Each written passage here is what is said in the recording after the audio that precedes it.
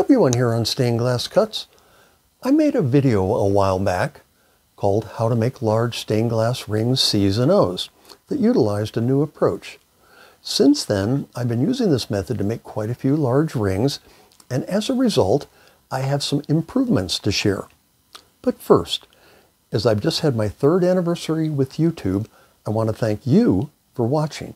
Your likes, comments, and ideas keep me rolling. And now, large rings 2.0. In my initial video on ring cutting, I scored my 2 circles and created a break all the way around both, removed the outer piece, and took the remaining circle to my lapidary trim saw and made 4 cuts, which then allowed the pieces in the middle to easily be removed.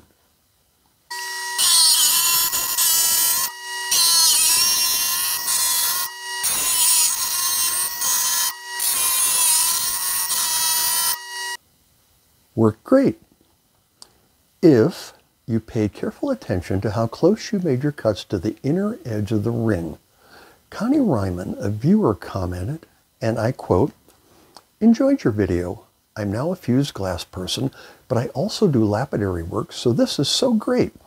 I think you should also include somewhere how the circular saw cuts more on the bottom side than the top, so newbies aren't surprised by this." Connie was spot on, and it's not just newbies. I ran into this too. So what are we talking about here?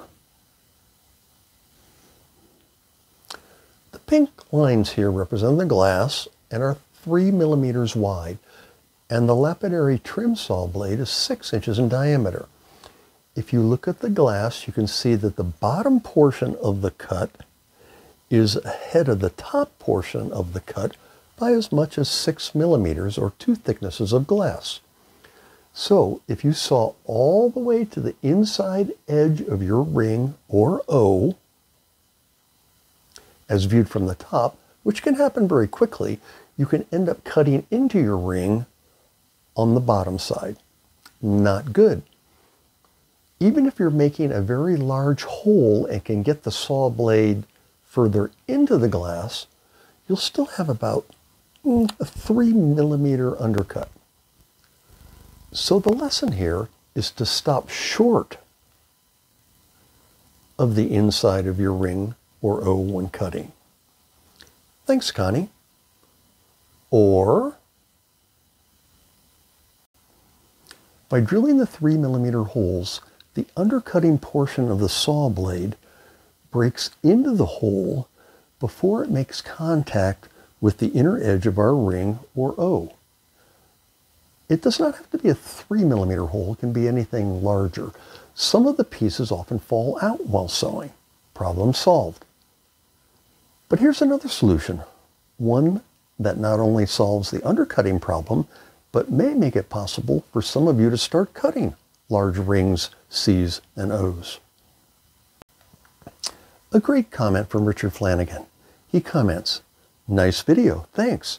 I guess you could use a ring saw with a separating blade for the inner circle, but that would take much longer than the lapidary blade. Here's why this is a great idea. You may not have a lapidary trim saw, but do you have a ring saw with a separating blade? The major advantage to this approach is the elimination of undercutting issues. And I'm pretty sure you wouldn't get as wet as I do. Slight drawbacks: you'll need to drill a hole to feed your blade through, but only one, and the cutting would be slower, but that gives you more control.